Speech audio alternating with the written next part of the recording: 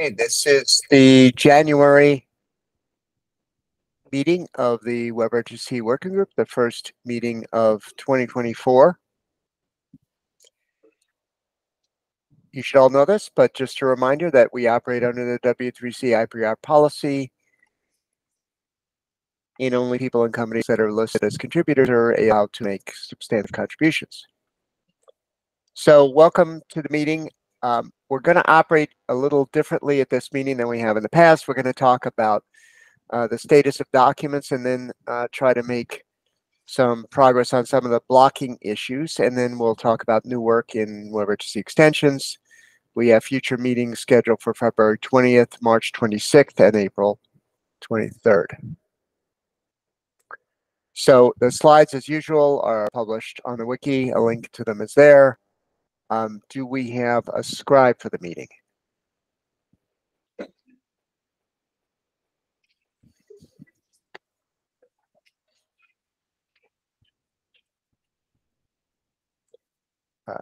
Anyone volunteers for scribe?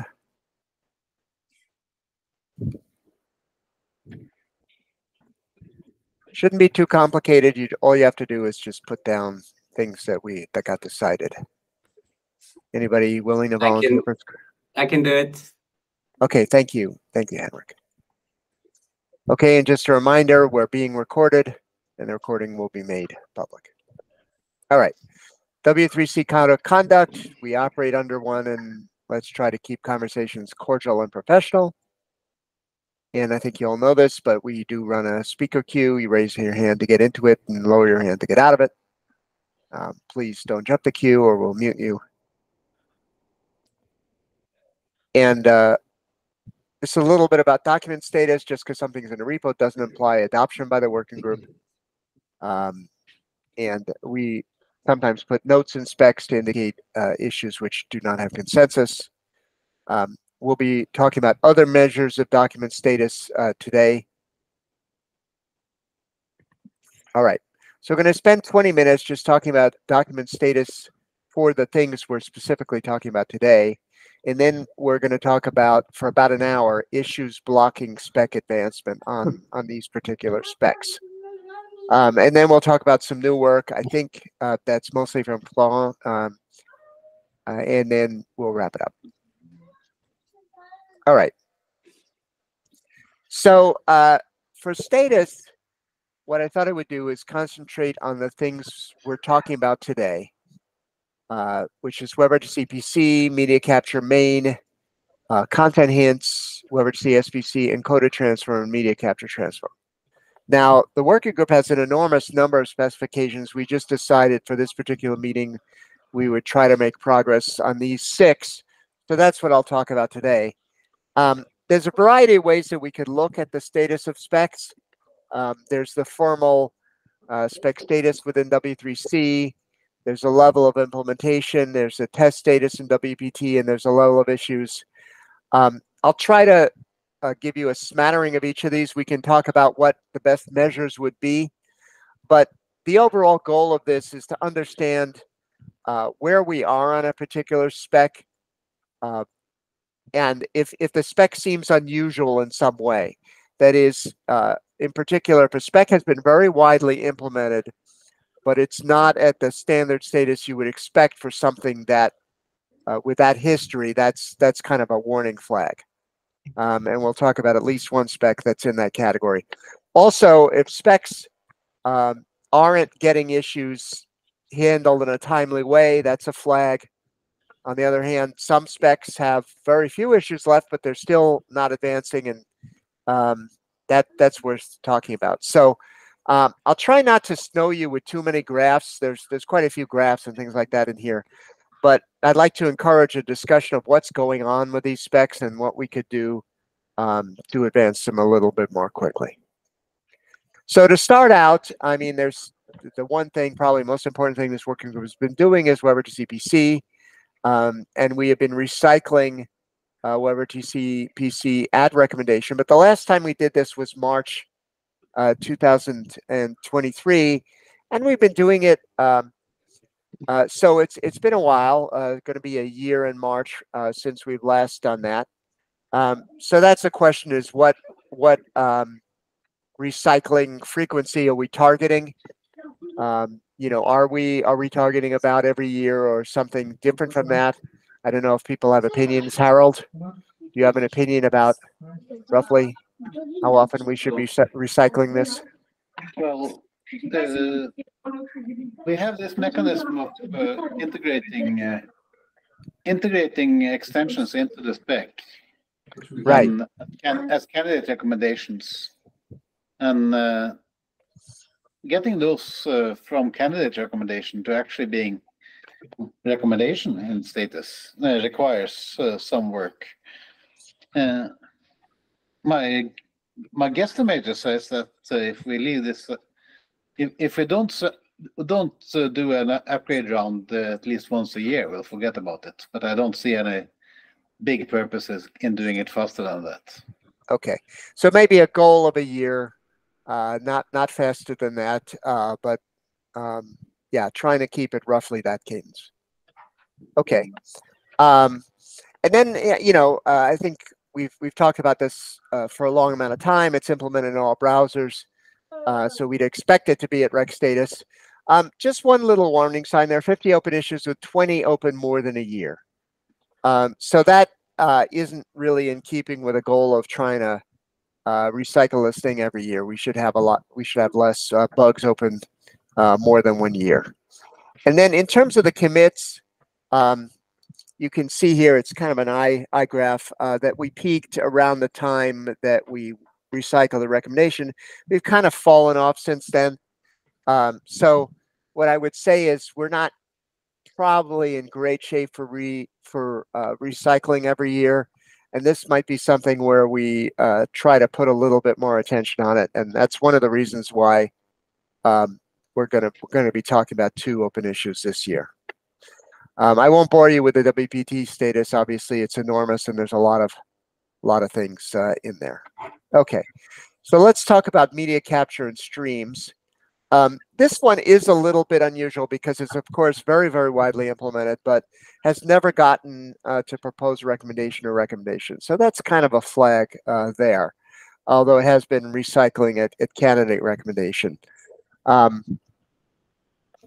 And this one, of course, implemented in all browsers. The issue state is a little bit better than WEBRTC CPC, 31 open issues, only 9 of which have been open more than a year. And if you look at the commits, we have been doing work on it and spiking at various times, but let's just say since October of 2023, the commit rate has been relatively low. So overall, probably this doesn't have the commit rate that would lead you to believe that we're on a road to get to proposed recommendation or recommendation without a little bit of bumping of the focus. And so we're going to try to do that over the next couple of months. Is focus on it a little bit more. And again, and here's the WEBRTC status of media capture streams. I think generally, if you look at it, it's pretty good. I don't know if anybody has any observations on it. It is kind of interesting that there are some tests that have no passes in the browser. That seems like the kind of thing worth looking at to understand why that's the case.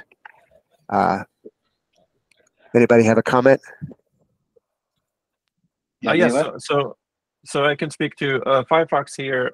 Some of these tests require infrastructure that is missing in order to be green. So just because it's red doesn't mean it doesn't work. Okay, doesn't mean it doesn't work. Okay. Are there things, Jan Ivar, that you think are not implemented enough to be in the spec? Is there stuff we're going to have to take out to get a recommendation, or is this just all of these instances are just anomalies that don't really reflect on anything? Well, I think we still haven't implemented get capabilities. That would be nice to get in. I think there was an issue on a couple of things, like some constraints like resize mode, and I forget the other 2, sample rates. Something like that could be feature at risk. But overall, is your judgment that is there an issue with the test we need to improve in some way, or is it kind of fine as it is? I know Harold has an opinion as well. Just a question for you, Jan Ivar. I think we're in good shape. Otherwise, yeah. Okay. The problem is with testing device infrastructure, which we also have an Right, automation spec that kind of languished a bit there. Right. Actually, that's an interesting point. Harold? Yeah, so the big red bars here are, of course, media stream track transfers. Right. And so, yeah, Nivar, is this a problem in that it's hard to write test for it in the current state of affairs, or is there some feature that isn't implemented? On iframe transfer. Oh, is this about media stream track transfer? Yeah. Yeah. Well, I think, yeah, that's a pretty new feature. So I think there's still implementer interest in that. I don't know if, unless Safari implements it, we don't implement it yet. UN? We are not yet implementing it. I have a prototype that is working for workers. But it's an interesting point, this particular item, because the spec is media capture main, but the transfer is in media capture extensions. Right. So maybe maybe it should be flagged as, maybe we should split it, or maybe it's a tentative. Well, it's more than tentative, but maybe we should better organize the test so that it's clear that they are extensions and not related to the main spec. Right, right. Actually, that's a good point. Yeah, so we could really be here. We can move those tests. Yeah. So, Henrik, just a note that we probably should move these tests, which aren't part of media capture streams. They're part of extensions. Yeah, because that's a little misleading. Thanks for catching that. Yeah, and there's both for audio and video. Okay, so that explains this. I was just wondering what was going on here. Okay. All right, so let's talk a little bit about content hint. This is only at a working draft, but the tests seem to show implementation on 3 browsers. Is that right, UN? That I guess Safari does implement content hints. Is that true? Yeah, we have some preliminary support. Right. But we have some bugs with the graduation preference that I know of. Right. Yeah. They're kind of related. But I guess my point is that it seems to me like the status of this, that it's only a working draft, is out of sync with the implementation, which is getting there. So this is probably something that ought to go, we should push to advance. And we'll talk more about it later in this meeting, but there aren't a lot of issues with this. So it doesn't look like it'll be it's not a huge lift to get it to CR, and since it's been implemented, why not? So that's one thing that sticks out here is we could, content hint could go a little further than it has. And then actually we'll take a look. Okay, so next one is SVC. This is also a working draft at the moment, but it has been implemented in Chromium. I did see in media capabilities indication of support in Safari Tech Preview, but the WPT tests aren't passing. There's only one open issue here, which has been around for more than a year. We will talk about it. So I guess UN.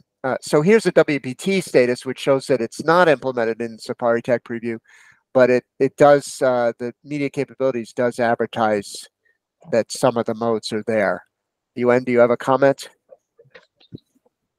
Although I tested it not on macOS, on macOS 14, so I don't know if that makes a difference. Yeah, I should look at this test. I haven't looked whether they're. Yeah, they don't. Yeah. Like I said, they look out of sync with what I'm seeing on macOS, the later, Sonoma. So maybe there's a Sonoma dependency for some of this stuff. But in any case, this is one where there's only really one open issue that's not an extension, and we'll talk about it. It's been around for more than a year, so we could at least address the open issue and see what's going on with the implementation. Okay, so encoded transform, again, working group draft, but so let's talk about the tests here. I guess it's kind of odd in that you have some passes although not a great level of passing, 1 out of every like 30–40% for Firefox and Safari, and then very little on Edge and Chrome. So this is a little bit worrisome in terms of the test status, in that it's not great. I don't know if this is a problem with the tests or the problem with the spec or. So there are two things there. The first one is that we reorganized the tests so that the past incarnation, the encoded transform initial API, is in the tentative subfolder. So you can see that Chrome is passing like 20 of 27. And the tests that are remaining in the top folder are the tests that are following the spec. And you can see that Firefox and Safari are implementing the script transform, and for the S-frame transform, it's not yet enabled anywhere. Oh, okay. So that's, it's the S-frame transform. So we have the difference in terms of implementation, and we have a S-frame that is not exposed anywhere. So maybe if we want to move forward, it would be a feature at risk. Right. So I guess, but I guess, so as the S-frame transform would, if you wanted to move forward, would need to be removed. It would be a feature risk, right? So that's a pretty big feature risk, though. Pretty big part of the spec. Yeah. I would say that this is a spec problem. We don't have agreement on a couple of key features of the spec. So the tests in tentative reflect the state of implementation before we come to agreement. So this one looks like it. For a bunch of the other ones, it looks like the specs are doing okay, the implementations are doing okay. It's just we've lagged behind in advancing it. This one seems to have some legitimate issues keeping it back. But we probably they won't go away if we don't talk about them. So we probably should think about this. Okay, another one is media capture transform. This is also only in working group draft and been that way since October of 2022.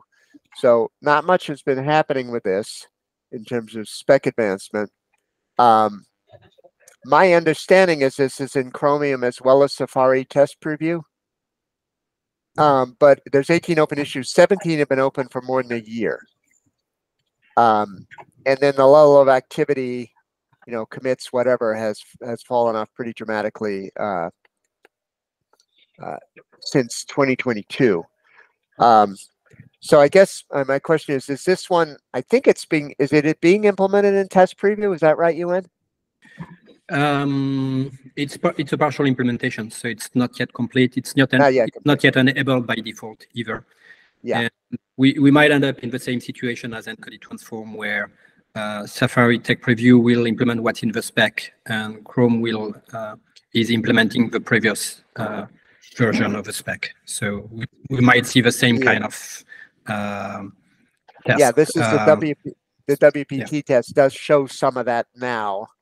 But I'm just wondering also, like the other ones, are they testing the right version of Safari Preview with the right OS?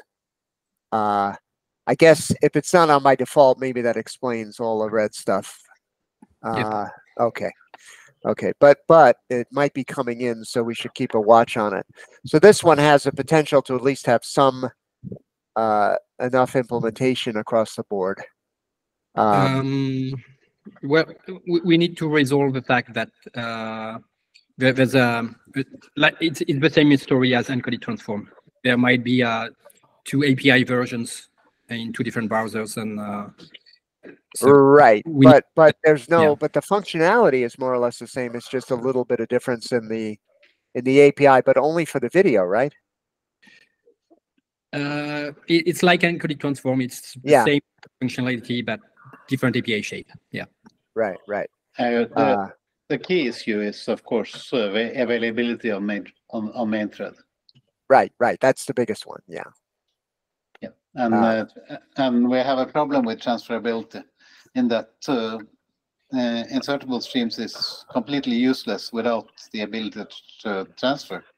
Right. And as we mentioned earlier, transferring media stream tracks is not implemented by any browser. Yeah. Yeah. So actually, that's an interesting point, Harold, because essentially what you're saying is that in some ways the media stream transfer should be on this WPT because it's kind of related to it. You see what I'm saying? We're sticking it in the extensions, but it actually kind of relates to the implementability of this spec in some ways. Yep. Yeah. So it's a little bit. Guido is yeah. on the queue. Yeah. Hi, Guido. Any thoughts? Yes. Yes, I want to mention the situation. Well, it's similar, but not quite the same as with encoded transform, in the sense that the main disagreements we have is that we're basically in Chromium is proposing mostly a superset of what the current spec says, which is basically availability on window and support for audio. Yeah. But yes, there's one small difference in API shape, which is a video track generator, which I think we can. It's very similar to the mainstream track generator that we had in the older version, and we can easily make a version that is compatible Right. with the spec, or relatively easily. So if we come to further agreement, but of course the main thing blocking here is the transferability of tracks, The transferability model, right? which no one has implemented yet. Right. Yeah. Just to say, we have a prototype, and it will be available in separate tech preview probably in the coming months. Okay. Right, and you have in Safari Tech Preview the if you wanted to play with us, for example, you have the web codecs audio as well as the video now. Not audio, just video. Oh, okay. I saw the audio I saw the audio decoder and encoder in Tech Preview. I guess it's not completely there. It's not enabled by default, and it's not enabled by complete. default. Right. Yeah, and not complete as well. Not complete. Okay. All right. So this is roughly a summary of the specs we're going to be talking about. If I had to summarize kind of what we've just been talking about, it would be that there's some good news in that there are specs that are widely implemented, but who've lagged behind in the specs. So it's kind of a question of bringing the specs up to the level of implementation that we have. And there are quite a few of those. And it doesn't seem like a huge task. It doesn't seem insurmountable. We just need a little bit more focus. And then there are other specs like encoded transform, media capture transform, where there really is a spec issue. And that's going to cause some issues with implementation, but there are real spec issues there. And so the implementation status probably reflects the status of the spec. Maybe we ought to be focusing more. But overall, looking at this, there's quite a few instances where there is a difference between the level of advancement and where the spec really is in terms of its implementation. So over the next couple of meetings, we're going to try to make some progress, and this meeting is the first of those. And so we're going to be getting into blocking issues. What we mean by blocking issues is things that we think we can make progress on at this meeting that are potentially blocking moving on to the next step. And so here's what we have on our agenda for the next hour or so. We've got 2 issues in WEBRTC CPC, really 1 issue in WEBRTC SVC, but it requires a little bit more description. 1 in media capture transform, 1 in encoded transform, 1 in media capture main, and 2 in content hints. So hopefully we'll be able to go through these and make some progress and get things a little bit closer. All right, I think this is Fippo. Yes, can you hear me? We can. Good. So set codec preferences is a somewhat tricky API. We have a description of it in JSEP, which says it does not affect the send codecs, but WEBRTC PC specifies it in a way that it looks at send and receive codecs. And we noticed that way too late. And it changes the model a little bit. I've added a longer description of the issue to the, of the problem to the issue. And I have two proposals. One is we fix WebRTC PC and align it with JSEP by removing the mentions of send codecs in the algorithm. There's a PR preview if you want. And we also need to fix the issue that we don't define how codecs match with each other. For example, this is a problem with codecs like H.264, which have profile level asymmetry allowed, and we do not describe how this matching happens and what happens with things like default attributes, default values in the FMTP line. So I don't have a fix for the second yet, but for the first one, I have a fix. Do we agree that we want to move forward with removing the send codecs from the algorithm? Okay, thumbs up from Harald. Yeah. And Janivar. Okay, I will make PR for that and work on the codecs match algorithm. So just a question, Fippo. When all this work gets done, there's also tests that need to change, is that right? Yes, that will be, I will update the WPT as well. Okay. And I'm just wondering, at the end of the day, one of the things that should work that maybe wouldn't work otherwise would be like a codec like HEVC. Yes. Or there are also H.264 tests, I guess, you could do that don't work today, right? We have issues on Android with codecs that are only available for send or receive. And that is how we noticed that issue in the first place. Okay. Yeah, okay. We'll get to it in a bit, Fippo, but I think some of the same problems on the matching may occur in other APIs. We'll talk about that in a bit. Yes. Harold? Yeah, so just note that I put up an issue 2925 about doing more deep dives into redefining the codec model. I would very much like more comments on that. I know that people have seen it already, but okay, especially on Niva and UN, which usually have usually have opinions. Right. Okay. Yeah, that one might actually be a good thing to put on the agenda for a future meeting. Just talk that through because it's obviously pretty important to getting things working. All right. Thank you. Okay. Now 2915. I know, Janivar, do you want to talk this through? You want to show the GitHub or something? Yes, if you could click on the issue there. Okay. For me.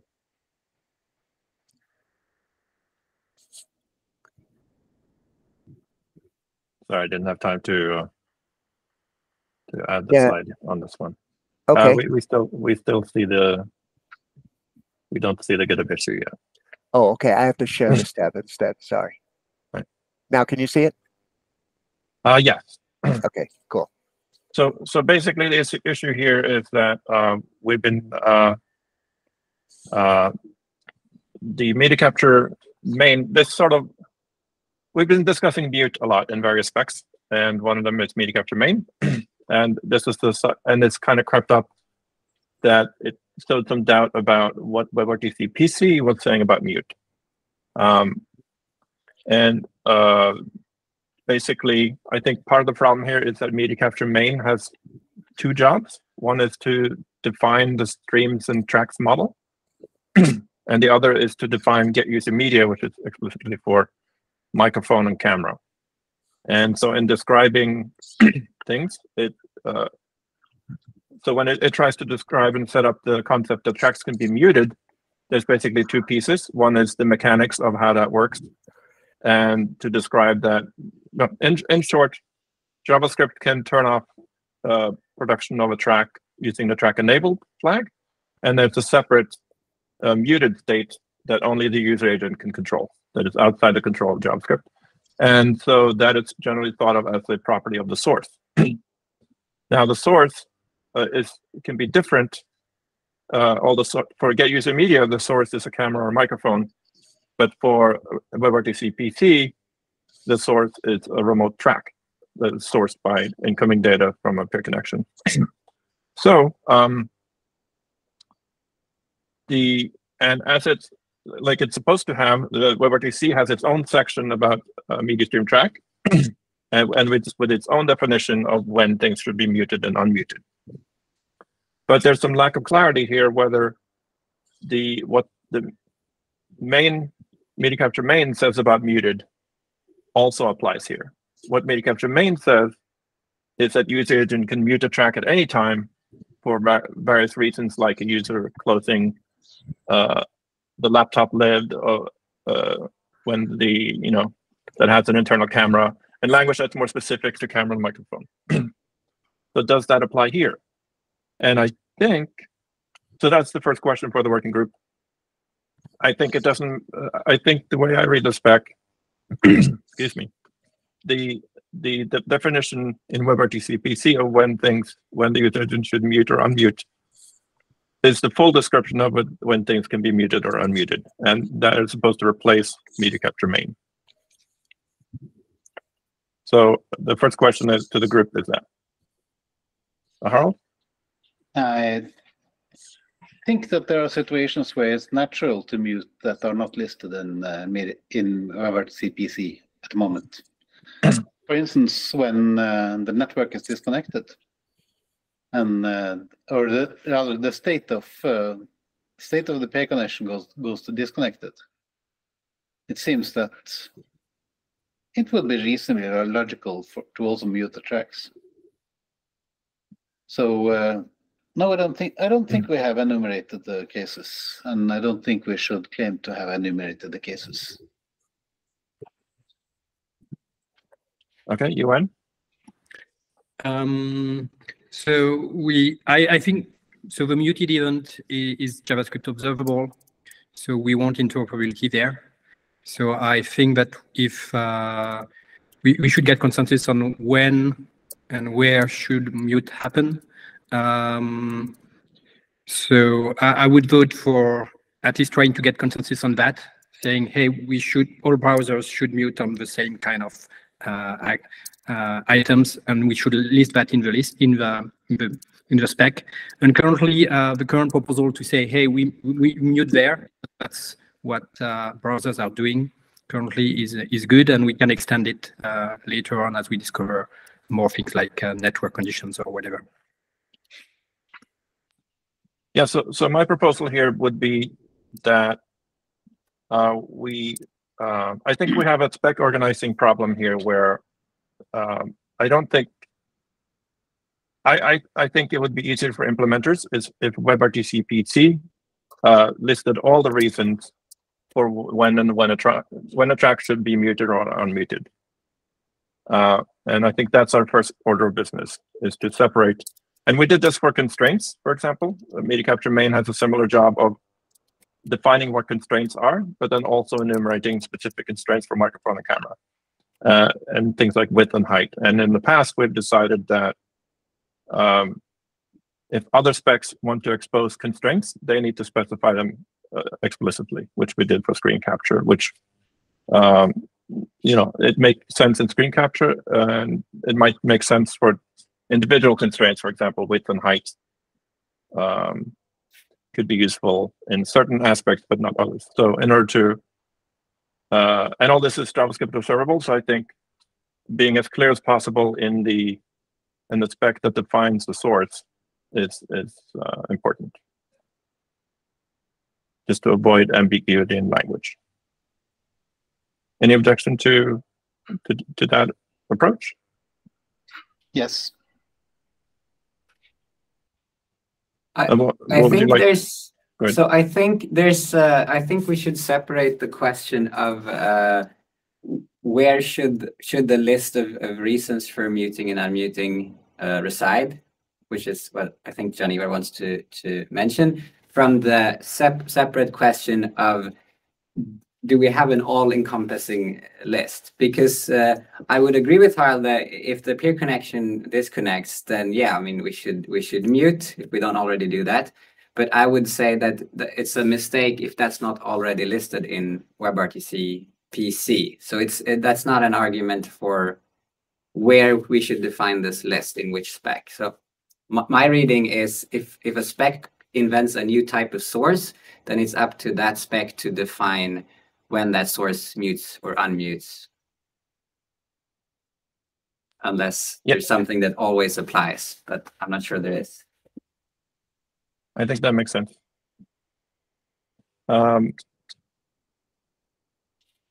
Yuan? Yeah, I would echo what Henrik is saying. The source is defined by peer connection. So when mute happen and so on should be defined in PC. And we should be very clear about that, and very clear that, for instance, canvas capture, for instance, should define its own muting, and by default, there's no muting if it's not defining something like that. So media capture main is specifying the concept, is defining when camera and microphones tracks are muting, and by default, no mute happen, except if the other specs that are defining the sources are defining reasons for being muted. And in terms of the precise WebRTC PT source thing, I think that we could try to put that with the PR properly so that it's open in WebRTC PC, and mentioning some things with an open-ended list initially in WebRTC PC, so that at least it's clear in media capture main, like the model between media capture main and the other specs is very clear. And then we can try as a follow-up to more precisely list the reasons for mute in WebRTC PC, so that progressively we will have Chrome, Firefox, and Safari converge in when remote tracks are muting. That sounds reasonable to me. And it seems to me that we should also, since WebRTC PT is in rec, we should focus on functionality that is already implemented and shipped. And we could still be open to adding new functionality. We should probably add that to WebRTC extensions. Do we have a path forward here, or are there other paths? So I think we have consensus that for any case where we agree that browsers should mute on a specific action, like the buy, that should be in the spec. I don't think we have consensus that it's a violation of the spec to mute at other times. Well, I think part of the issue there is that the way these algorithms are written, they don't really afford implementations to mute at other times without being careful about accidentally. If there are two sources of mute events, then it's easy for one to step on the other, because currently they each will maintain separate state and they will fire events based on those two states, which can get out of sync. That's an well, it's also a spec language problem in that, for instance, the media capture main language about when to mute and unmute it can't just be OR'd in with the WebRTC PC definition without some thought of overlap. Yuan? Yeah, so it seems we agree that media capture main should be very clear about the organization. And then the first question is whether we want all the specs that define sources to be open-ended in how they mute. And hopefully we can say that maybe WebRTC PC could remain open-ended, but other specs would by default not be open-ended, and we would need to change the other specs so that they are not open-ended to mute. For instance, hopefully nobody is implementing mute for canvas capture. And if it would be good that we have spec language that says so, that we have an agreement that it's the case. Maybe it's reasonable for some canvas capture stream to be muted, in which case we will define it. But hopefully for this particular case of canvas capture, the list could be not open-ended, and that would be nice. And for WebRTC PC, the next question is whether it remains open-ended or not. We could do that we could follow up that discussion. I don't think we're ready yet to converge. Right. And just one more data point I forgot is that I think, correct me if I'm wrong, but I believe that a major part of why muting in media capture main particularly was open-ended had to do with privacy, and that because the sources were so sensitive, being microphone and camera, that we wanted to give a lot of leeway to user agents to implement privacy and privacy controls on those sources in particular. Those may not apply in all respects. So I think I like this model of separating things so that hopefully most specs do not need open-ended user agent allowances for mute, so we can get interrupt. And just to mention, it would be great if we would list in the GitHub issue on WEBRTC when Chrome is, for instance, muting, because I guess Chrome is muting in various cases, and it would be really nice if we can get that list, because maybe then Safari and Firefox would align. Now, without this information, it's a bit difficult to know what is being done and how we can get interrupt there.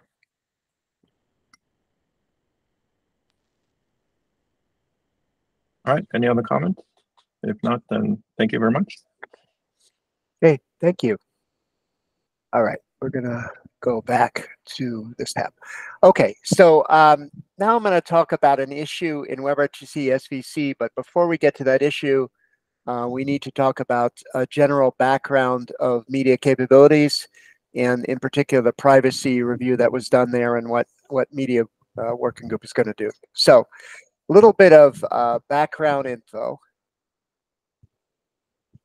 So hope most of you already know what media capabilities is, but basically what it's doing is it supports providing media information for a variety of use cases. And the use cases are actually quite different. So it supports file, media source, media recorder, and WebRTC all in one API. And the goal is to indicate whether an encoder or decoder config is supported, power efficient, or smooth. One thing to understand, it has no hardware check. So you can call media capabilities and get this info at any time. Okay, for decoding, the intent is to replace the is type supported or can play type APIs, which indicate if something can't be decoded, but not how well it should perform. And then for scalable video coding, which is what we wanted to talk about here, it provides info on encoders, which is the supported scalability modes, as well as some info on decoders, which is whether the decoders provide support for spatial scalability. Okay, so that's what media capabilities is, like a little bit of background. I think the important thing to focus on here is it's trying to support a variety of use cases. And that complicates the privacy analysis. And we'll talk about that in a minute. So Ping did a review of media capabilities in March 2021. They did like the fingerprinting analysis that was done. They said that was good. But then they asked about the negotiation model. And they said, why are we exposing device capabilities to the app for purposes of negotiation? Couldn't we instead have sites expose available media formats and have browsers pick the one they like best? Okay. Now, the problem with this comment is that it reflects a mindset more in the streaming world, where you have a website, go to the site, it has particular media, like it's streaming HLS or something, and there's available media formats in the catalog, and the browser chooses the one that it wants to do, but doesn't really reflect the WebRTC usage of this particular API. So basically what we're seeing here is the fact that media capabilities the good news is it handles a whole bunch of stuff. The bad news is that stuff has different models, and that's a little bit of a problem for the privacy analysis. So the way that Media Working Group is going to go try to address this is we're going to try to add the different use cases to the privacy analysis. And I'm doing a PR to explain RTC, which doesn't really fit into the model that Ping has, which is more streaming. And then we're going to do separate PRs potentially for some of the other use cases, like streaming, which are different. Okay. So the main point here is this ping review has been open since almost 3 years without being fully addressed, and ping is kind of getting anxious, and they really want this stuff to be cleaned up. So this is so far where I've gotten on the RTC's capabilities model. This is a PR which will be reviewed in media working group, but I just wanted to put it out there, kind of what I'm, this PR is, you know, as I've said, other people will add stuff to it relating to the other use cases, but what I'm trying to get across is why it is that websites just don't choose all the media for WebRTC, which is kind of the mental model that Ping has of it. And the basic issue here is that in WebRTC, the media flows between peers. It doesn't flow through the website. Although the website could play a role in signaling, it doesn't get involved in the media path. And I guess there's two other things to mention is that, you know, we have WebRTC supports one-to-one calls where the peers directly negotiate the media between each other. But then in the conferencing model, it really can't work that way because you'd have, you know, n squared negotiations. And so you negotiate with the conference server or the bridge or whatever it is. And do your negotiation there. So what I'm asking here is, I don't want to talk about this too much in this meeting, but I would like to solicit reviews of PR 212. So if you, you know, after the meeting, you can click on it and put your comments in and review it. We can try to get a good description in there of why the ping concept doesn't really work for WebRTC. Okay, so that's the background on what's been going on, which is basically Ping has been reviewing media capabilities. They don't understand mentally. They're applying the streaming model to it, and don't understand why WebRTC works differently. So it's kind of weird. You have this one API handles a bunch of stuff, and the privacy is different between all the things it handles. Okay. So this one, issue 92, is about is in WebRTC SVC. And so Ping, after having done their review of media capabilities, did a review of WebRTC SVC. And they applied their mental model of how they thought media capabilities worked and how they thought WebRTC worked to WebRTC SVC. And here's what they said. They said it would expose additional fingerprinting surface and needs to have some protection for that. And he's suggesting the hardware check being discussed in other specs would be a place to work to solve the privacy risk. That is a little strange because, as I mentioned, media capabilities does not have a hardware check. But I guess he's referring to a hardware check that Henrik had proposed for something else. Yeah.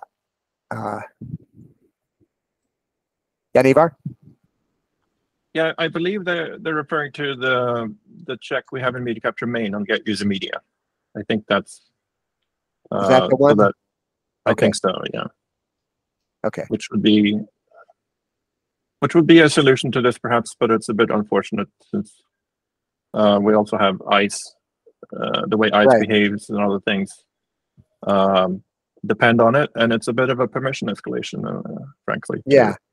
So one of the reasons why media capabilities doesn't have a hardware check is because it's trying to do so much stuff, right? They didn't want to impose a hardware check on something like streaming. When you go to watch your YouTube movie or whatever it is, now you get a question about camera escalation, and that just seems spooky, right? In fact, it actually is kind of evil if you had to enable a camera for someone to watch a YouTube video. Like, why is YouTube watching me? Makes no sense. So anyway, so they're talking about the hardware check, and as I mentioned, it's not enabled in media capabilities because of all the different models. But let's talk about what is actually going on in WebRTC SVC, what you can actually do. So through trial and error, you can use set parameters to determine what scalability modes are supported for each codec, right? You just set a codec and a scalability mode, you try to set it, and if it fails, it doesn't mean it means it's not supported. However, that doesn't tell you whether it's supported in hardware or software. I believe you can't determine that until the media starts to flow, and then maybe you could look at the performance from stats and try to figure it out. But the other thing is that set parameters only applies to the sender and not the receiver. So as I mentioned, media capabilities also tells you other things such as the support for spatial scalability. You cannot determine that from set parameters because it doesn't work on the receiver. And even if you send, like if you did loopback or something and started sending something to your receiver and try to figure out whether it supports something,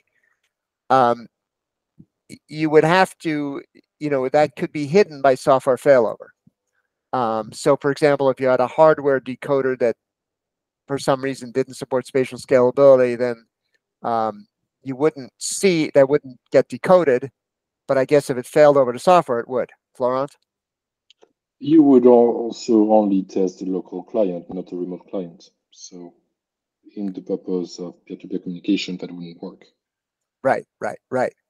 So the bottom line is that in WEBRTC SVC, you get a subset of the info that's in media capabilities, which doesn't have a hardware check.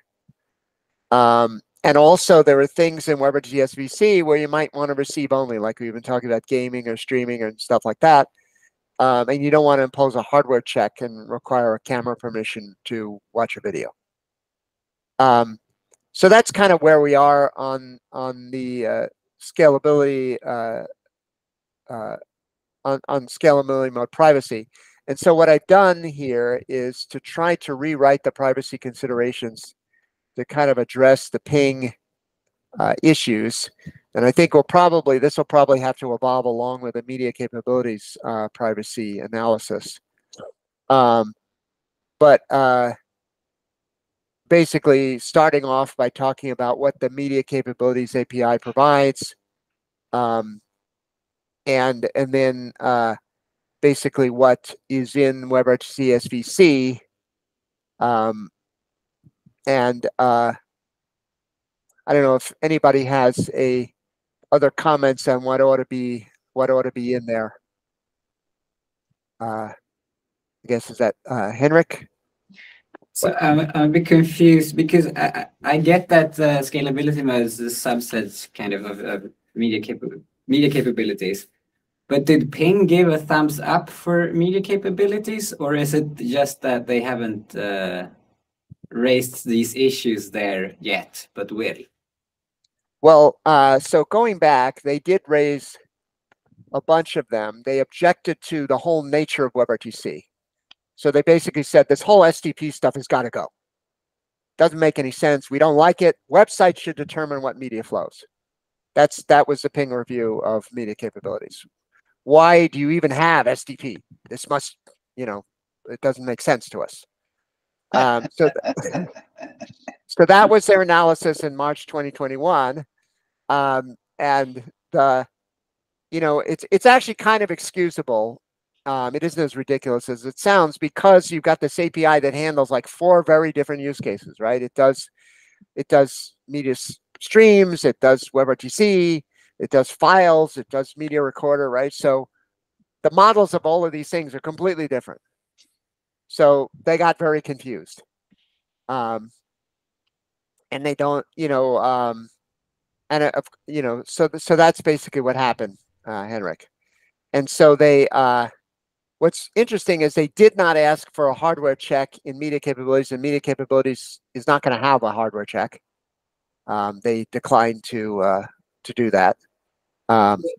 Because I think the two issues are related. Like, if media capabilities can expose this, right, then there's no point in doing anything in WebRTC. Right. Whereas if this is a problem, well, then you should probably prompt when you do MC media capabilities. Well, they don't. Yeah, you could piggyback on it later, but they don't want to do that because then your streaming video would basically have a prompt.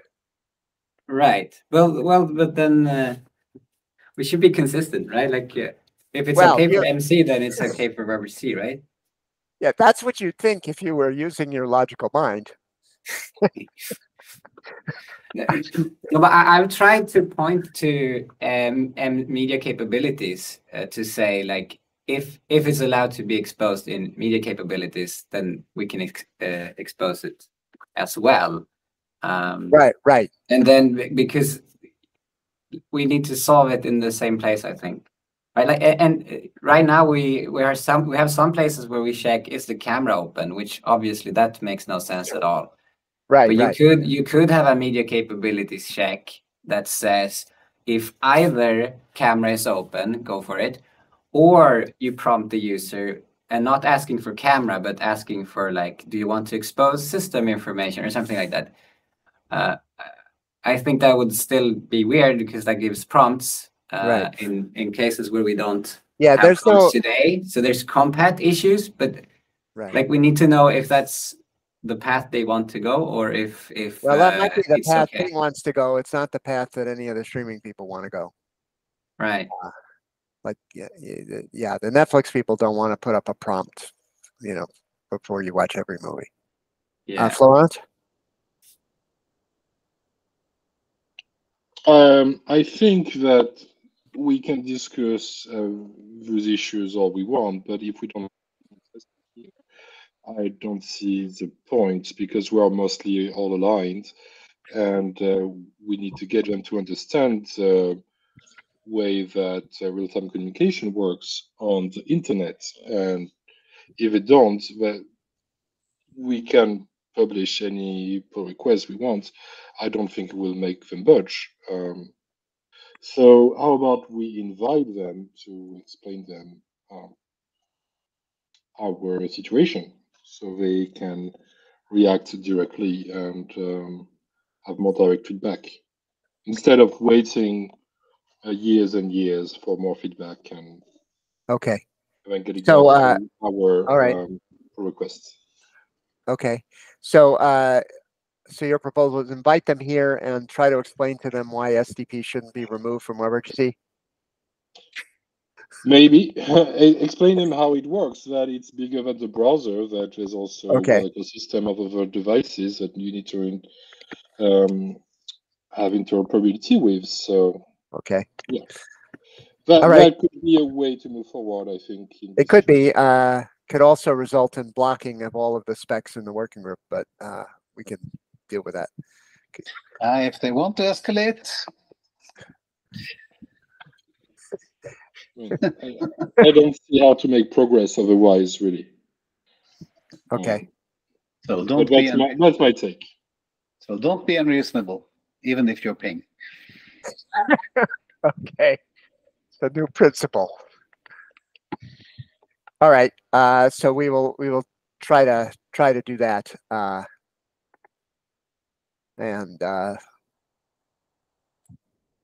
Okay. So one more comment. Yeah.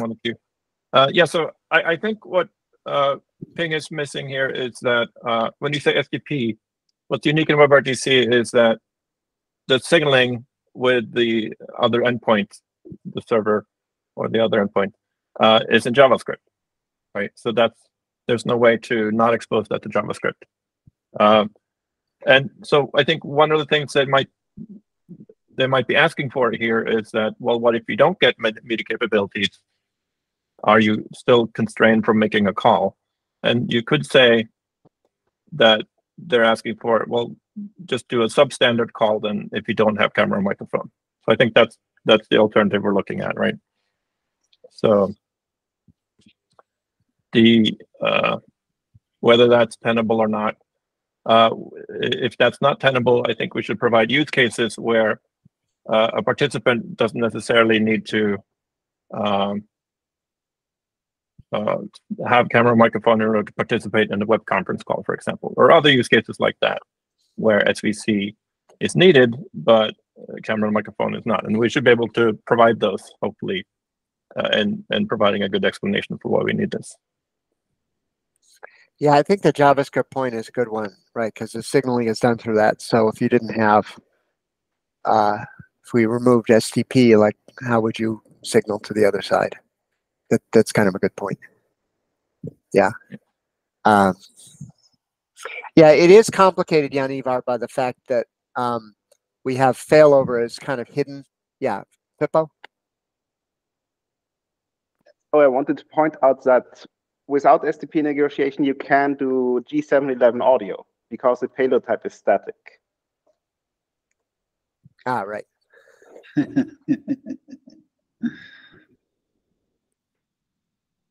Well, we could determine a minimum set of codecs that could be exposed. And if they're always the same ones that are exposed across browsers, it wouldn't provide much of a fingerprint.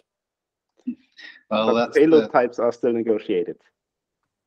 Because they're not statically assigned. MTI for you. Right. But no, I don't think we should even waste time discussing that kind of redesign.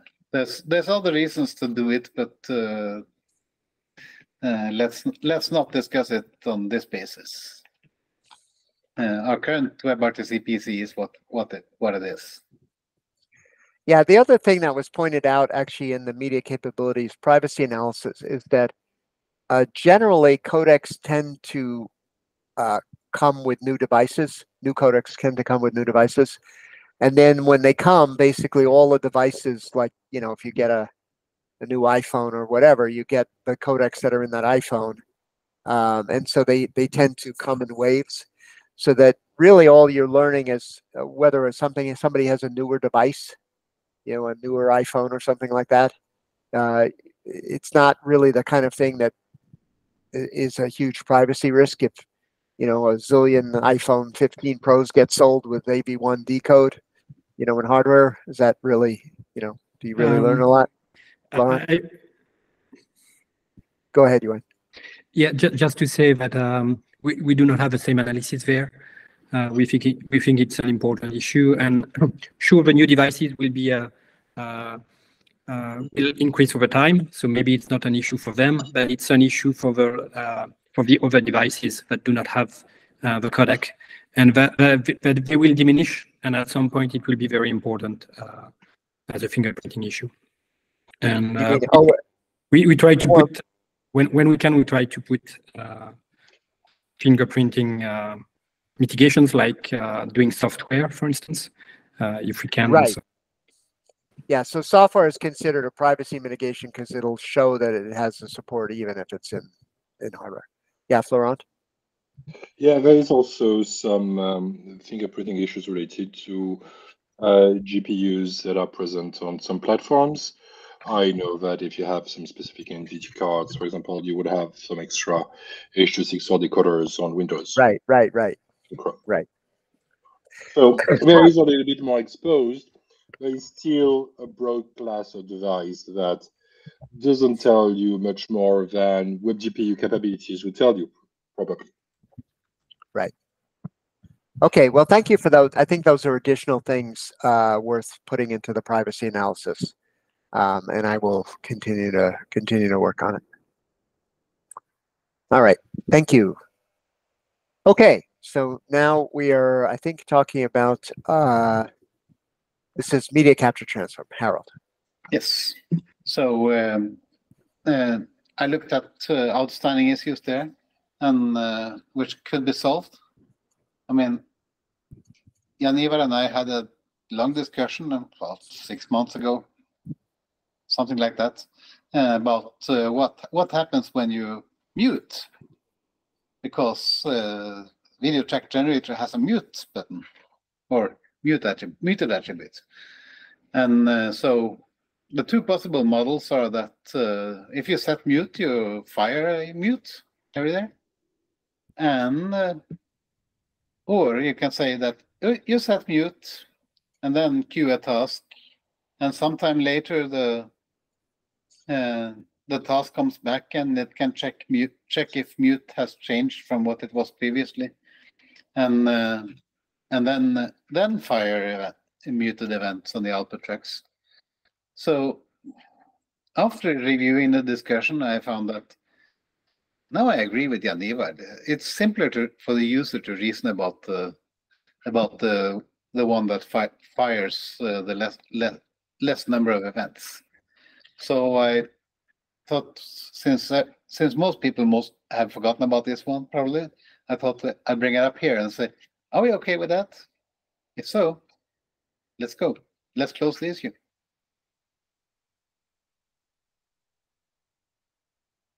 Jan-Ivar and Guido give thumbs up. And Yuan. and me. So that was quick. We have consensus. But now we're on Tony. Yes, so this is from the encoded transform spec.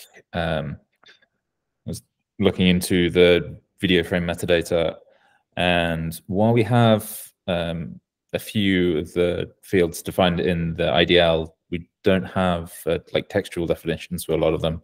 So starting out with the frame ID and dependencies, as described here, we have this unsigned long frame ID, but no actual description of what it is. The way it's implemented in Chromium is that it's using the same counter as we use for the dependency descriptor header extension, and on the receive side uses the field, the frame ID that we get in the dependency descriptor, unwrap that to up to 64 bits, and then expose that as the frame ID. And then dependencies are just a list of frame IDs. So my proposal that we discussed a little on the issue is to keep the type as it is, add a definition that is essentially the same as what's defined in the dependency descriptor, a monotonic counter, which increases in decoder with frames. Ideally, sort of have this reference to the dependency descriptor to say that it will match the lower 16 bits, which is all that's included in the header extension. And also, in some discussions with FIPO, we came to the idea that it probably makes sense to say on the receiver, we only set these fields if the dependency descriptor header extension is sent, to avoid sort of codec-specific complexities. So, thoughts? Bernard, I think? Yeah, I just had a comment, I think, on the definition of dependencies. In the dependency descriptor, dependencies are the frame IDs that the frame references. It is not all of the dependencies, because unless a dependency is a keyframe, right, it has its own dependencies. So in DD, there's dependencies and then there's chains. Chains are basically get you all the way back to the kind of keyframe, and basically tell you everything that dependencies, recursively back to the keyframe that originated. So what we call dependencies here is just the DD dependencies, right? It's not the chains. So anyway, I think the definition should just use, it's just the frame IDs that are referenced, directly referenced, so to make that clear. My question was also, was there any interest in ever supporting chains? Or is that, I mean, in theory, I believe you can derive the chains from the dependencies, like you'd have to recursively go back and do it. It's obviously, not a simple thing to do. But I'm just wondering if that would ever come in, or it's just frame ID and dependencies. Yeah, is there anything extra you can do with having the chain so that if you don't have one of the dependencies, you can still see the full? Well, so the thing is that if you just send the dependencies, what the problem is, the reason why the chains are in the dependency descriptor is that this is the way to think about this. This is really info that is used by the conferencing server, right, to decide whether to forward something. So, it'll look at the dependencies to say, oh, if I didn't send one of the dependencies, it doesn't make sense to forward this thing because it's obviously non-decodable, right? But it's also possible that I did forward the dependencies, but it's still non-decodable because like one of the dependencies was a P frame and the guy never got the keyframe for that thing. If that makes any sense. So that's why there's also chains there, because there can be these circumstances where the dependencies are fulfilled for a participant, but it's still not decodable because one of the dependencies of the dependencies didn't get fulfilled, if that makes sense. Does that make any sense? Are you not making the same decision when you forwarded that dependency and sort of saw that was not decodable? Or is this where you later on get more information and then realized that frame you earlier sent could not actually be decoded? Well, so there's a bunch of things going on here. You know, the SFU gets information on whether something was knacked, right? But it's doesn't necessarily except through the LNTF RTCP feedback extension, doesn't know whether a frame was decodable. But for the purpose of DD only reflects what was sent. It's a little bit complicated. So it's there. Remember, all of this info is created on the encoder, right? So the encoder doesn't know what Tony got. Like, it only knows what it encoded, right? And the dependencies of stuff it's encoding. Whether you got it or not, it has no knowledge. It's not the conference server, you know, it has no clue. So it's just providing this stuff to the SFU, who hopefully does have that information. And I guess, yeah, so just to be clear, I think what you're proposing makes sense, to keep the unsigned long, and I think the definition of frame ID makes sense, and a modified version of the dependencies makes sense. So everything you've got here, I'm on board with. My only question, and you don't have to answer it now, is whether it also makes sense to have chains, and we can figure that out in some other issue. Thanks.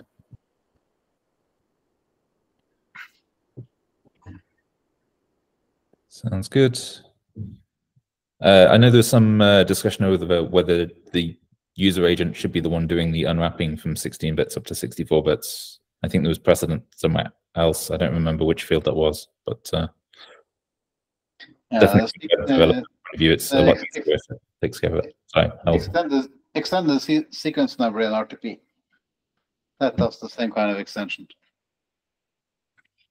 And then it has a special RTCP message for sending for saying what they think the upper bits are once in a while. So for the summary, Henrik, I think we seem to have consensus to go forward as Tony has proposed. Any objections?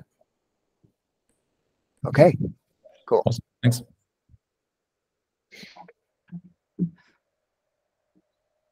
All right, so this is mark resizing mode, sample rate, and sample size. And I will click on the issue, and hopefully it comes up. Okay, Jan Ivar.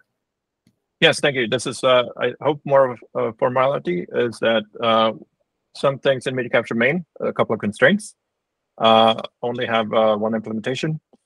So the proposal is to mark them as feature at risk. They are resize mode, which controls how the browser will, whether it will, if you provide width and height, whether it will downscale to the exact dimensions or whether it will find the closest thing supported by the driver. And there's also sample rates and sample size for audio and latency, which are more common to use with get settings, I think, than trying to constrain. Any objection to marking these as feature at risk?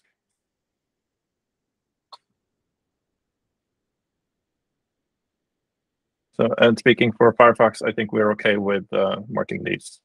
Guido? I would oppose marking them as features at risk because resize mode is widely used by people who use Chrome to make sure that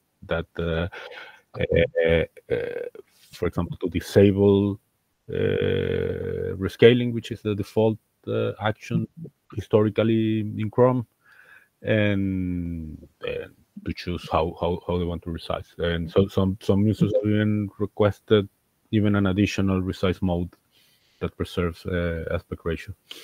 With regards to, well, the other three, Chrome implements them to varying degrees. Latency is used particularly on Windows, which is where it's best implemented, for users to select capturing with the lowest possible buffer sizes. So it's actively used. So I mean, if we eventually remove them from the spec, we would not be able to not to remove them from the web, because it would break the web. Sample size and sample rate, Chrome exposes them and implements them, but I'm not aware of any use case for sample rate. Maybe there's more. For sample size, I've never heard of anyone having a use case. So maybe sample rate we could, but it's exposed. Normally, when we expose remove something that is exposed, someone complains. But so I'm just a quick on regarding sample rate. Isn't this? I think there was an issue a while back where people were SDP munging to decide the sample rate of the audio codec. And I think one of the decisions there, if I'm not completely misremembering, is, oh, why are you modifying this in SDP? Why don't you just do what the track does? In which case, maybe we need that. But I'm not sure. That's the only comment. So, Jonivar, I was thinking that maybe, like in the past, what we did was migrating some features from one spec to the extension specs for the features that were not mature enough in terms of implementation. So maybe all these 4 could be moved to the media capture extensions and instead of marked feature address, or maybe both. I don't know, something like that. But I guess that even though we remove them from media capture main, it might still be good to keep them in somewhere. So to have a description. Okay, is that an approach that people would be amenable to? I think that could work for latency, sample rate, and sample size. For resize mode, I would be more resistant because it's very integrated with the constraints processing algorithm. But yeah, the other 3, I mean, if you move them to extensions and still spec that specified, I wouldn't be particularly opposed to that. All right, great. So Guido, just clarifying on resize mode, the Chromium default there is already to automatically downscale, right? It's the opposite of yes, Firefox. yeah, to downscale. If the resolution that best matches constraints is not the native one, then downscale to that. So Firefox, we do plan to align with Chrome here. So we would also automatically downscale, which and part of the original reason, our original reason for resize mode was that the Firefox default right now is not crop and scale, but none. So, but since we're going to change to the Chromium way of doing things, then I'm curious what the use case, what is the remaining use case for developers turning resize mode off, basically? So some people want to use a native, want to make sure they use a native capture format. Okay, and you're seeing users that then they use of that feature. All right. Do you know these people? Because maybe if they reach out to Mozilla and to WebKit community, then we might get a higher incentive to actually implement resize mode as well. I don't know off the top of my head who they are, but I mean it has been it's people that we have interacted with in bug reports and so on. So it's not okay. I have a permanent relation, but yeah, I can try to look it up and. Yeah, or if you have web pages, send them to us, and then because usually when we have a web compat issue, we put them higher priority. So maybe resize mode could be moved to higher priority, or we could at least look at implementing it. That would be great. Yeah, I think that works for us as well. So I think the resolution is to move sample rate, sample size, and latency to the extension spec. Is that right? Yeah, that would work. Right, great. So then at least we have a spec for it. Yeah. And work harder on resize mode. Yep. Thank you. Okay, now we have 2 issues on MST content hint. Harold. Yep. So for those who love scripts, the first point we found, we have some text saying that when you use MST content hint in text, you activate some flags in AV1 to say that okay, take a little more trouble in managing the resolution of these fonts. And the original PR was that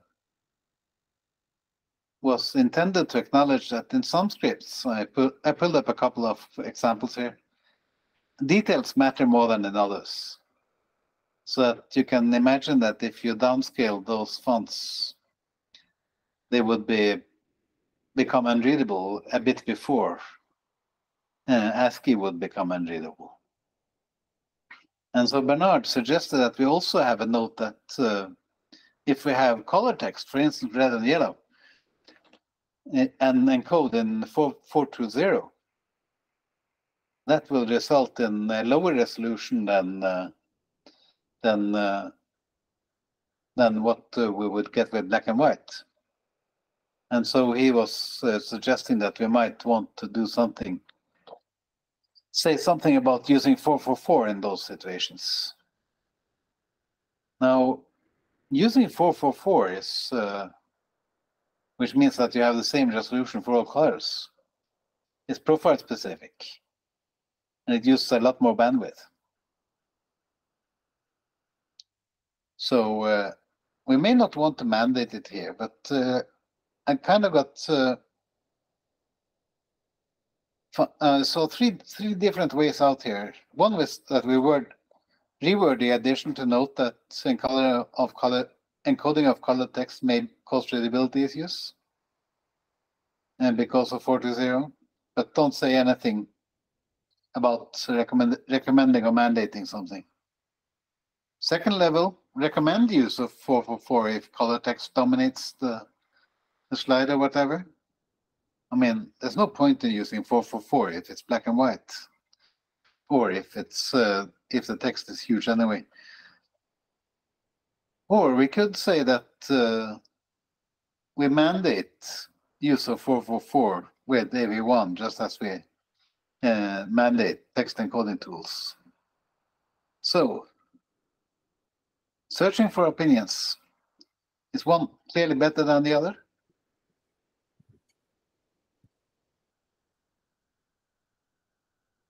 Yuan? Yeah, I wouldn't go with mandating. It's a content hint. So I'm all fine with saying like, hey, user agents, please be advised that there's this and this. So if it's a V1, maybe you should think of using 444 and in various contexts. I think it's helping implementations to give advices. But in terms of mandating and so on, I'm not sure it's we'll have wording that is always right. So it would be too far for me. Yeah, so 3 is out. Bernard? Yeah, 3 is also out for me. In AV1, I believe 444 is high profile. And that, you know, as you said, it's a lot of bandwidth. And I'm not even sure, is it even supported in any browser right now? Hi. I don't know, Guido, do you remember? Anyway, it's certainly not prevalent.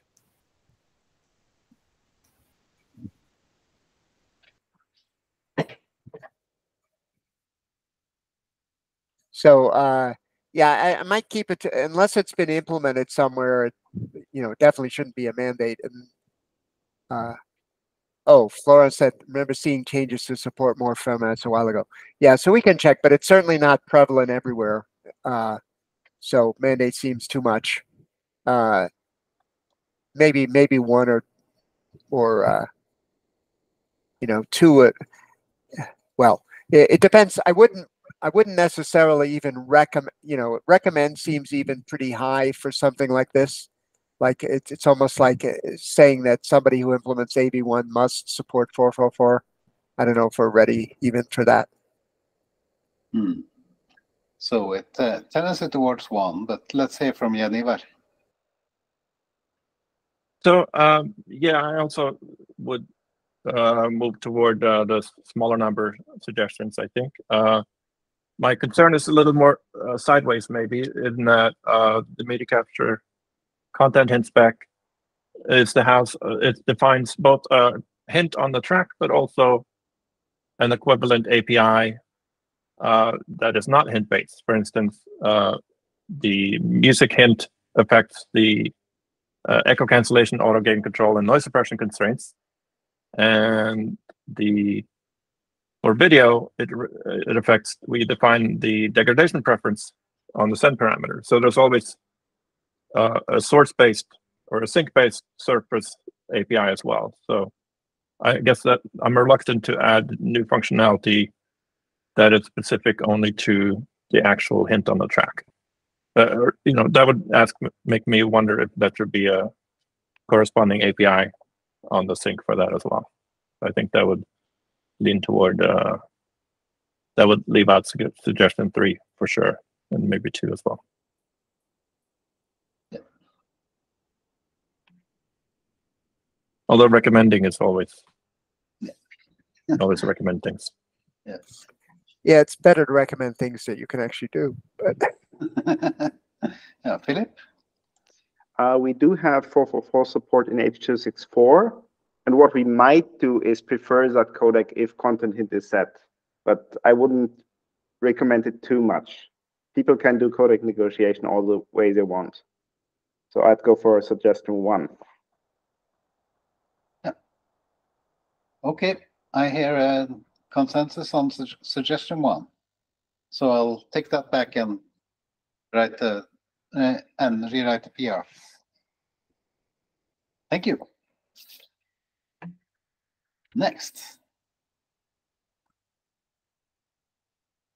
Oh, that's me too.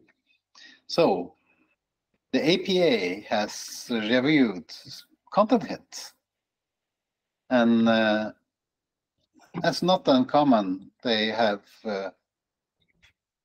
reviewed it from a viewpoint of well, the world exists in files and sets of files, and files that are dependent on each other and linked to each other. And WEBRTC doesn't work like that. So I tried to pick up the various issues they raised. I mean, they have some spelling mistakes, obviously, fix them. But they have use cases with support files, captions or audio descriptions for video. And I think that's for mock, not for WebRTC. We don't do links between things at our level. So that's so I suggest saying that no, in a track model, a track is a track is a track, and things that link tracks together have to be specified at a higher level. It's not for this spec to do. They also had a couple of suggestions for giving different parts of the video different treatment. Motion with transcription, for instance, that you would do embedded subtitles and apply the motion hint for most of the video, and then find the subtitles somehow and apply text treatment to those. But I kind of folded that into the next point on the list, which was treatment by region, so that you could have different treatments by different parts of the video. And I kind of want to say that no, this depends on a model for defining regions on videos, which we don't have.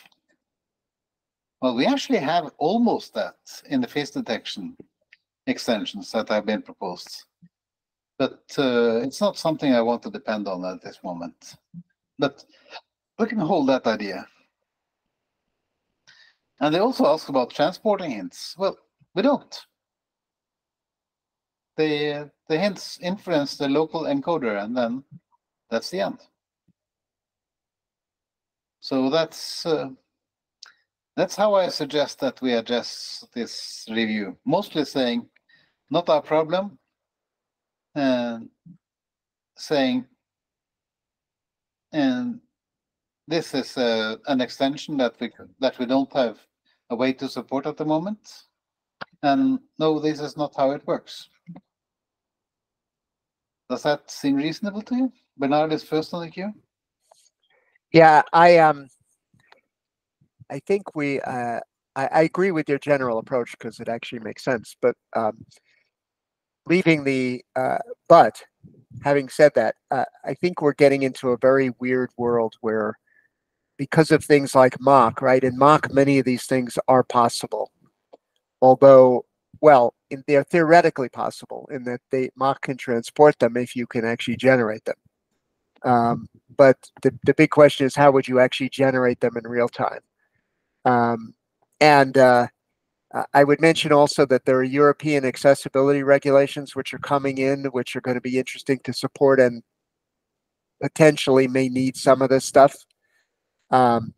So I agree entirely that this is not a problem for the MST content hint spec, but there probably ought to be some way to discuss this more generally with the media working group, because the media working group is talking about things like text chat and captioning and stuff like this. And I don't know that any of it is applicable to WebRTC. But I just pressed the CC button on my screen and to demonstrate having a text track alongside the video track. So yes, they exist, but it's a higher level of application. Right. And I mean, people have tried to make standards for that. I think Mimi is going to try that too. Right. So there's stuff going on here. It doesn't apply to content hints. With respect to the region stuff you talked about, the big issue there, right, is it often will require things like per media block QP, which is not something we support in not only in WebRTC, but even in web codecs. You know, we have per frame QP, but not per micro block QP. Yeah, I think it would require the definition of a region metadata, saying this part of the frame is this kind of thing. This part of the frame. Right. Well, we kind of have that with the face stuff, but anyway, so I think you're on the right track with respect to the APA review of this spec. But I'm wondering if there's some larger meeting we should have related with APA and maybe the media working group together at some point, maybe a TPAC. Because I'm just worried about the same thing happening with APA that's happened to Ping, where they kind of get ignored for years and then they kind of go viral and go insane. So I think that would make an excellent Wednesday TPAC session. Oh, actually, that's a good point. Yeah. So just get the right people, get people from the right groups into the meeting and see if we can spend an hour of getting clear about what we want and how it matches with what is possible. Right. Yeah, actually, that sounds good. We could put that down in the minutes as something to work on. That would be great. Yeah, that sounds good. So I'll draft a reply. I don't see anything that actually needs to change in the spec, but I'll try to be polite. That's usually useful.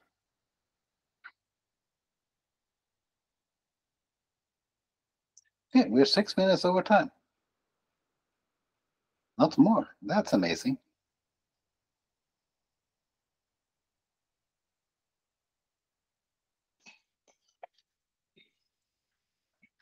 All right, so that's my slide. So we've been talking with various people working on Google Meet, and they raised the point that some of our APIs are not covering. And so I would like to propose an API to address that. So the goal is that we want to be able to optimize the trade-offs in the application between device resource usage and the compression efficiency. We want to be able to say, it's okay if you don't spend as much CPU time and you compress less. It's okay. I want the performance of the device to be better, even if it doesn't compress as much.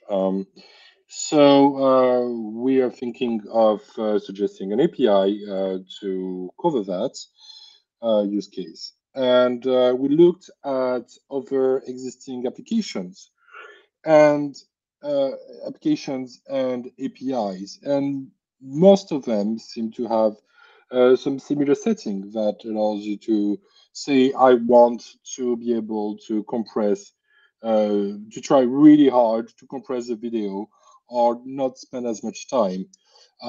We have Android Media, which is the framework used on Android devices to compress video, has an integer that is from 0 to 9. There's some other APIs, Azure Media Service, which I believe is deprecated, but that's still a relevant example, I believe, which has 3 settings: speed, balance, and quality.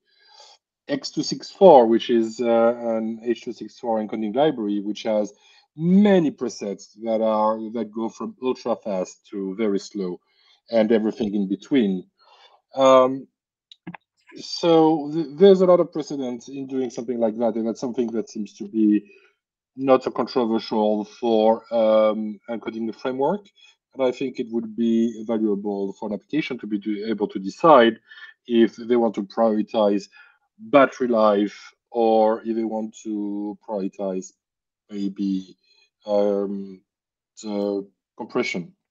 So we would like to have an API that has a few different settings.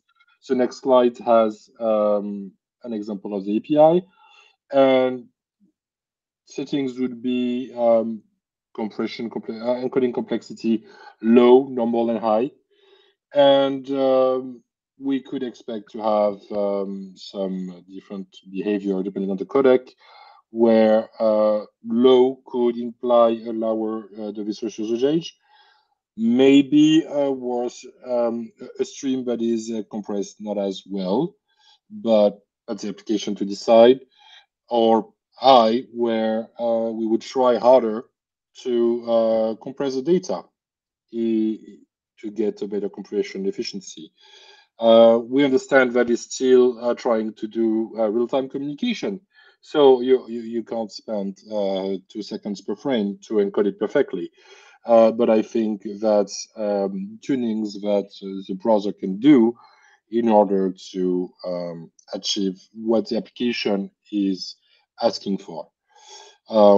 It would be optional to support all 3 different settings. Maybe low and normal do the same thing, and high does something different. Maybe it's the other way around for some other codecs and browsers. But at least the application can express its intent to be able to save resources whenever possible. That was it for me. We have a question from Ewan. Yeah, so you were saying, hey, we can trade battery life versus compression efficiency, and in the past, I was taught that sometimes compressing more is better for battery because you need to take into account the network cost and so on. So my first question is, how do native applications decide their options? What are the information they are using to make their decision good? And are web pages, do they already have this information as well, web pages, or is it not available? And the second thing was, have you considered maybe something like, I'm a web page and I prefer battery life or I prefer quality, for instance, instead of this complexity, and then it's up to the user agent to say, oh, you prefer battery, so maybe I will compress more because in that case, it will preserve battery and so on. So that was the other possibility I was thinking in terms of API shape. Right. So I think there's many different dimensions of resources that can be considered. One of them is indeed battery life. Another one could be CPU time spent on it, which relates to battery life, but sometimes it's more, let's not hog the CPU down to compress. This is low importance stream, so the faster you can send it, we know you have enough bandwidth, so don't try too hard to encode it. And I think it's important to have per stream setting, because you might not be very important for your face while you're presenting something to be streamed really well, but your presentation is actually important. So we can say, hey, don't spend too much time on the on your face. The presentation, yes. So that's why a global setting per page wouldn't probably work. Am I forgetting any part of your question? So the setting, it was not page or not page, it was more like the web page telling for this stream I prefer this, and for this stream I prefer, I don't know. But I'm really wondering how the web page will be able to compute this value in a meaningful way. That's the main question, I guess. I think it's more about intent and knowing how those different streams, what those different streams are used for. As I said, well, thumbnails, it's not that important to encode them well. Presentations are more important. So by virtue of where they're used in the application and maybe what content hints are available and all that, it could be better. It's also possible for an application to observe encode times using stats. And if an application thinks that an average encode time for a stream is too high, in some circumstances, for some content that is lower priority, it could decide to just make it a lower encode time setting for this stream. So I think the application is still able to make decisions using those values, where anchor time, QP are some of the metrics that can be used at the moment. We have Yanivar. Yeah, so you kind of answered one of my questions already, because I was going to say that aren't we going from a case where this is controlled in the user agent, which has a lot of information about the system, to the web application, which has less information about the system. So moving it to the application could actually have a downside. But you bring up a good case where there might be, in order to differentiate, this stream is more important than the other stream. And I also see some similarity here with degradation preference, perhaps, in that there's another variable we could tweak here on the encoder. So it might work. Just early bike shed comments, I think complexity is sort of a negative. I kind of like the one you have here with speed balanced quality instead of high, medium, high, low. Feedback like that. But again, I also have a concern, I guess, in how a web application would determine that it has device resources and ask for quality across the board. Well, so, using stats is a good way to know if you are able to use different settings. There's Yeah. So as for the names, I'm not opposed to changing them. This is just I had to propose something.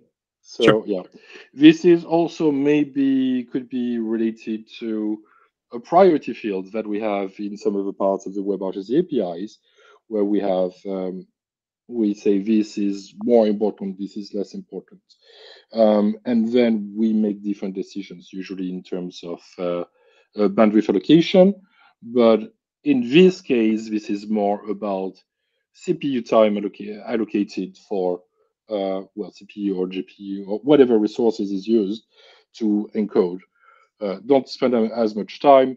It's not very important. Or we're having bandwidth issues, but we know you have a very good CPU, so try a little bit harder, because this is an important call and you wouldn't want to have a bad quality. So I think there is an opportunity here to allow applications to decide. They don't have to use it, but if they have ways to use it, they should be able to. And I don't think it's something that exposes much information that is privacy sensitive. And also, it's probably it's something that is very common in all other APIs. So I think we kind of agree that in some situation there is a relevant use for it. So would medium or balanced mean user agent decides, or it means in the middle? Okay, yes. So maybe unset. It's what we currently have, basically. I said where the user agent makes its own decision. The user agent could decide, oh, well, I'm spending too much time encoding frames, so I'm going to encode with a lower complexity the next frame. The agent could be able to do that kind of decision, but you could also have the application give hint to the user agent in order to have a better behavior. Right. So, okay, it might be better to have the default be unset rather than balanced, but you know, there are other people in the queue. So. Yeah, well, we can discuss that later. Thank you for your feedback. Philip.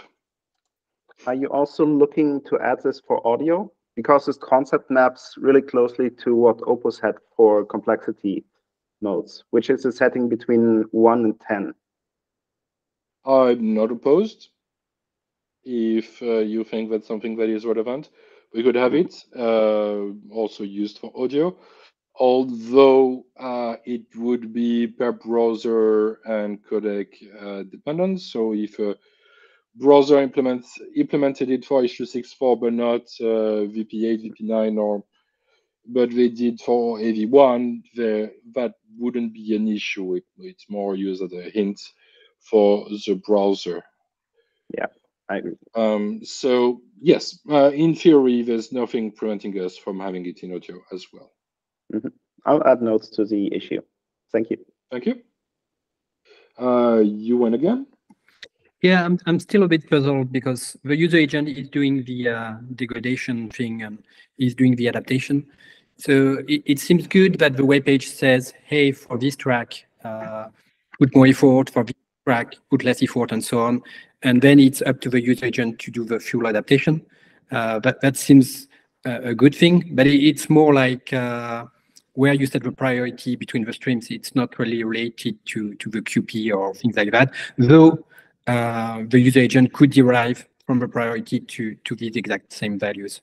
But yeah, I'm wondering whether that's sufficient, and it might be easier to design there. Right. Yeah, you wouldn't be necessarily optimizing for the QP with such an API, but that would be a consequence. If you spend less time encoding a frame, you would end up with something that has a different QP. So the QP value that is higher, if I'm not mistaken, in the order. Yeah, what I'm saying is that the complexity mode, the name, to me, it's more like priority somehow. And yes. Then, so it's not really related to, the name is somehow misleading. It's not really uncode complexity mode. It's more, hey, user agent, please put priority there and not there. somehow. I think internally we had 5 different names for it, and we couldn't agree on one that was less bad that we could come up with. I'm totally open to changing this to anything else with similar semantics. This is more of a complexity hint, as we could say, and if that's what you wanted to rename it to, or anything else, I'm open for it. I just want this use case to be supported. The details don't really matter that much to me. I just want to, because correct me if I'm wrong, but I don't think this is just a priority between streams. It's that too, but it's also recognizing that even if you only have a single stream, you might have one use case where you care a lot about, you know, reducing bitrate, and another use case where it's all about quality, right? Absolutely, yes. It would also work for a single stream. We do have Bernard on the queue. Yeah, just wanted to mention that Web Codex has the notion of real-time communications versus quality. And the weird thing about that is that when you select quality, it doesn't necessarily, I mean, it takes a little bit longer, but it's not really clear that it's outside the real-time mode.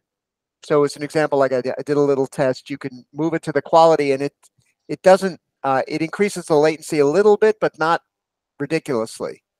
So I guess my question is how this would relate to that. Like, do you have a maximum latency bound that you will never get to, even with the highest level of complexity? How does it work? This is still WebRTC will still trying to do real time. This is just about spending a little bit more time on specific frames while still being able to do real time. For whatever definition you have of real time, but I mean, it should be snappy. It shouldn't be like encoding AV1 with the first generations of encoders slow. Right. But does it have implications for things like playout delay or jitter buffer? Like if you increase it to high, you should have a higher jitter buffer. It may have implication if you spend too much time, but that's up to the user agent to make sure that the impact is minimal. If an application asks for spending more resources to get a better compression efficiency, maybe that's a trade-off that they're willing to have. So then the user agent should probably follow through. But that's interesting feedback that we can have when we specify those values, and we could probably add some notes that there could be some more implications in other aspects if you decide to, say, have higher complexity mode. Harold? Yeah, just don't call it priority. We already tried that once. And it turned out that we had two different things that we were trying to control with one knob. So make the knob very focused on encoding. Right. So Absolutely. if it's encode priority or if it's encode complexity mode, I don't care. But don't try it. Don't call it priority. Yeah, absolutely. Because as Henrik reminded us, even if there's only a single stream, if there's no priority, doesn't really matter because there's no competition with anything else. But we still want to lower the device resource usages, even if it costs you worse compression efficiency. Yeah. Or maybe spend more resources because this is something that is important to you, to your application. So a general question, do we have consensus that this is something we want to go ahead with, or what do people think?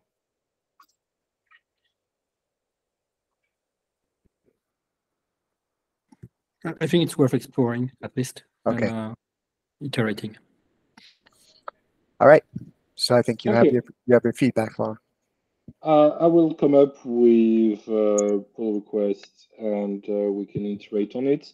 And if you have more feedback, suggestions for names, or for all the enum values or for the enum value itself, please show up on the issue.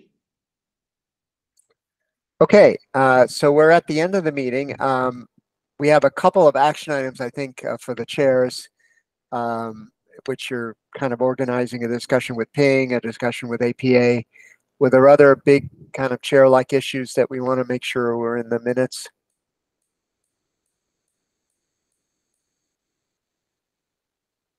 So organize the discussion was the one I heard that was strictly a share issue. I mean the individual actions on each PR and Right. issue are in the hands of the people assigned to those issues. Right. Okay. All right. So I think we have our action items going forward. Thank you, everybody. Ian, Okay. We'll see you online. Bye. See you soon. See you.